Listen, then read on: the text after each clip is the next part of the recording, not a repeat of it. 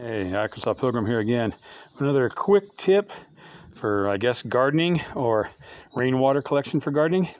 If you have a plastic drum, and plastic are good, especially food grade, and you let it fill with water and maybe let the water go bad, don't just tip it over to dump it out. Don't get lazy. Bucket it out or siphon it out or something, so that if you tip it over and the whole weight of it hits, it doesn't just split like that.